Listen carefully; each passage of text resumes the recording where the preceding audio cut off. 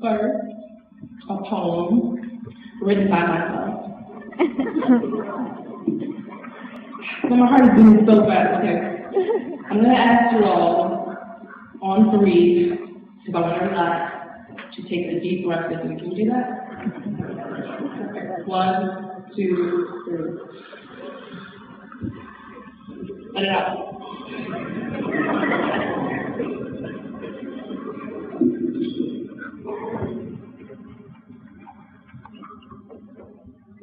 Let us rejoice in the truth that we are able-bodied.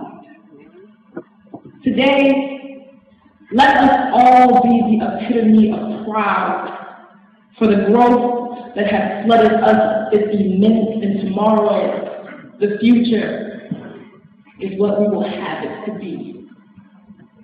Let us not talk about the obvious, the fact that we are poor in pockets or forever lonely at heart. Let us not speak about that. That we are fatherless, mother-haters, full of a hot, passionate sorrow. Today isn't about that. Put aside the obvious, for there is work to do in these subtle things. Jackie Bartone, professor at the American Academy of Dramatic Arts in New York, says, if you are not in the moment, then you are dead. So let us live, and let us rejoice in these good things and dwell on how beautiful this moment really is. For when you truly decide to let the pain go, it leaves no trace. No trace like the one your smile does when it falls into someone else's jaw. So let us smile and mean it and trust that what you believe in is more powerful and more resilient than hate. Love is like talent. It will lose every time for hard work. Unless you make your love work hard. So let us work hard. Get your hands dirty and make it echo and touch.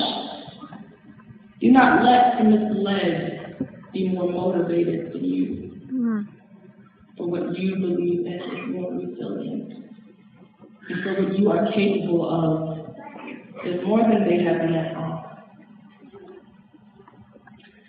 During my 3 years here at Shaker, I have met some of the most driven, loving, intelligent, and successful people I feel like I would ever know.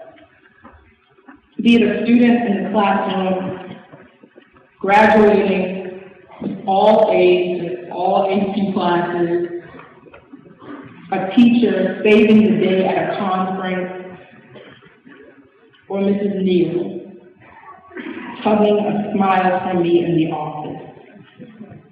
You all remind me that although the world is full of suffering, it is also full of brave people who are overcoming it. So my advice to the beautiful senior class would be, identify your demons and overcome them.